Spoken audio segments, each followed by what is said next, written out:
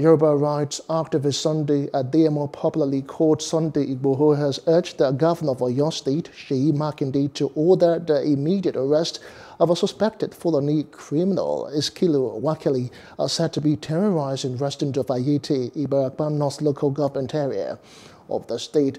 Now, residents of Ibarapa area have alleged that Wakili recruited over 100 Fulani people with sophisticated weapons to terrorize them. Igboho said there were many misconceptions about him, adding that Wakili must be driven out of the Ibarapa forest. Hello, hope you enjoyed the news. Please do subscribe to our YouTube channel and don't forget to hit the notification button so you get notified about fresh news updates.